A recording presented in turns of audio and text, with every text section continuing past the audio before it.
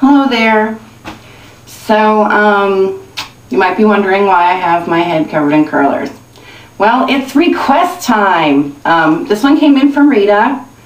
It's a prom hairstyle, and she really liked to know how to do it. I've been putting it off for a while, mostly because it requires hair product and hot rollers. And I figured, you know, my husband would take me out sometime on a hot date. I could do my hair all fancy, but it just ain't happening, and my poor little Rita is getting impatient, so I'm going to the grocery store today with a prom hairstyle because, well, I'm like that. Anyhoodle, I figured I'd let you see my hair in curlers because it's not a sight you see from me every day. It happens approximately one time a year.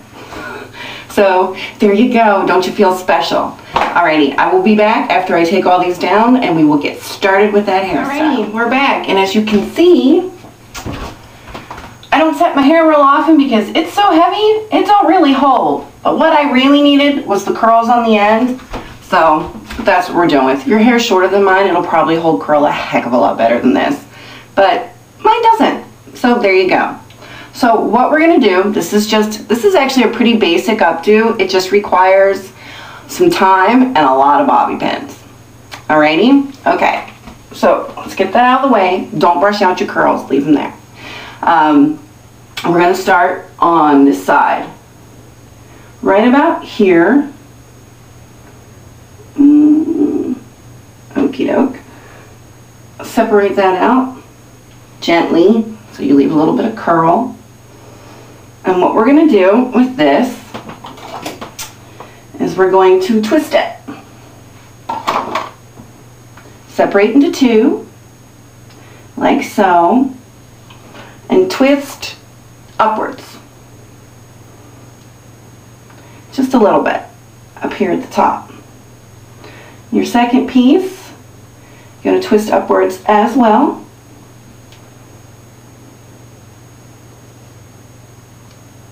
And then we're going to twist them around each other, like so. Kind of like a tiny mini rope braid. But you only need a couple little twists, like that. And then we're going to pin them. You're going to use 2 bobby pins in an X pattern.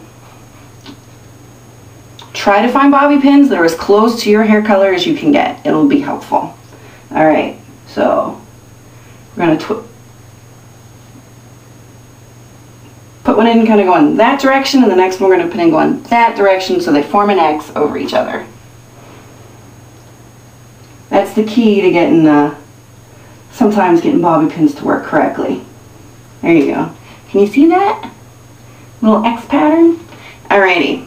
So now we take another section of hair, right here, like so.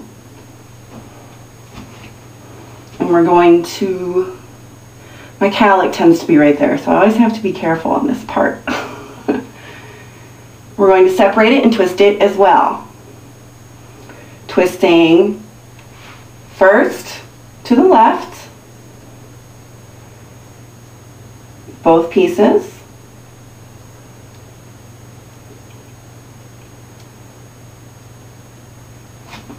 See if you can see, this one requires a mirror.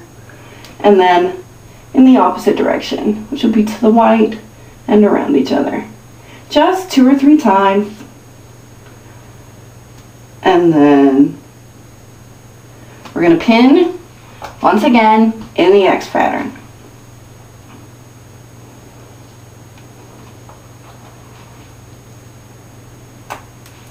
That one doesn't want to play with me. That one fell on the floor. Okay, here we go. X pattern. Okay, so that's 2. I'm going to go ahead and I'll probably do another one here, and then a little one on this side and a little one on this side, and then I'll be back. So here's your transition. So as you can see, we've done the crown for the most part. It's our pretty little twists and whatnot in the front. So all the rest of it is fairly easy. Be a lot easier if your hair is shorter than mine. Mine's going to be a little time consuming and a wee bit, oh, it's going to take a lot of bobby pins. So hopefully your curls have not deflated as much as mine, because what you're going to do is wrap that curl right back up into the curl around your finger, like so. Like so, yeah. And then you're going to pull it off your finger and pin it. That's it. Just pin these curls. You want to try and hide your pins as best as you can. And they are going to like pop up a little bit, but that's kind of the look we're going for. So this is why we did not comb our curls out, because hopefully they will still have some definition and it'll be super easy for you just to wind them back up. This probably would have been easier to do if I just slept on soft rollers, but since I knew it was going to require hairspray and stuff, and I didn't want to have to wash my hair too quickly in 2 days, so we'll just do it this way. So there's our curl. And we'll pin our curl. You just kind of pin them willy-nilly. Always, they're sticking up funny. You can always cover it up later, but always kind of to the back. And if you can, kind of bring them up to cover up your pins from your twists. So I'm going to continue twisting up my curls that I have, my sad little curls that I have left. And when we get towards the end, I'll be back so this video doesn't take, you know, forever. Alrighty, see you in a few. Alrighty ladies, I'm back. I ran out of bobby pins, so I ended up having to use the clippies. But if you can see from the front, with the very small curls, you can see how pretty this would be. Slightly from the side. The simple fact is I have way too much hair for this hairstyle. This is a hairstyle that you really have to have, you know, about bra strap length for. You know, you could probably get away with shoulder length with no problems, but I would say if you are longer than bra strap length, it's probably not going to work for you. My hair is so heavy, it is ripping the pins out as we speak. And as you can see, I mean, I've got clips in it just to hold it up. By all means, you can do the front as a really cute headband, but as far as the full-on updo, I have two others that are very similar that do not require any heat or any styling products, and you can actually do it on my length hair. What you want to do is go to my page and look for the Super Fancy Updo. It's a two-parter because it's complicated. Not really, little complicated, but it will work on very long hair. It'll also work on bra strap length hair and anything in between. Or I have another one on there. I think it just says another updo. And it's like bridesmaid hair, prom hair. A lot simpler because it gets rid of most of this so that you only have a little bit left to do your curls with. So anyways, it is really pretty if you have short enough hair. My hair is simply too long and too heavy for this particular do, but hopefully you got the basics, so if your hair is shorter than mine or thinner than mine, you can figure out how it works. In the future, if you have any hair requests, please take into account that I have 3 feet of hair. And sometimes you see these really cute little jazzy updos, I just have way too much hair for them. For example, the French twist. I can't French twist. Way too much hair to French twist. I apologize for that, but I just can't do it. I used to. When it was less than waist length, I could do it, but I'm beyond that now.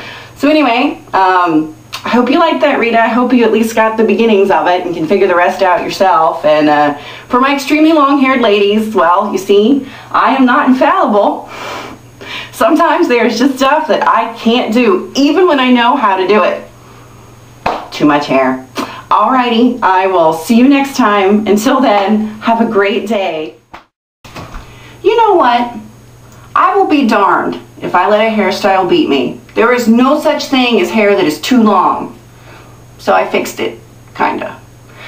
So what I did was I took all those pins out and I got all my hair back down, and then I wrapped it in a bun and left just, you know, the ends, and then pinned them around the bun. I think that works a little better. At least it's up and secure and didn't take 90 bobby pins, people. 90. That's what I used the first time, and it wasn't holding. This, probably only about half.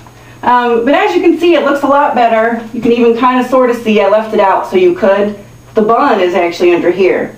Straight up cinnamon bun, and then I just clipped it off and then started making my curls all around to hide it. So there you go. It can be done with long hair. It doesn't look exactly like the original now, however, but it's pretty, and that's what counts, right? Okay, so there you go. Adapt and overcome. I think that's what the Marines do. Yeah, so hoorah! Long-haired girls unite.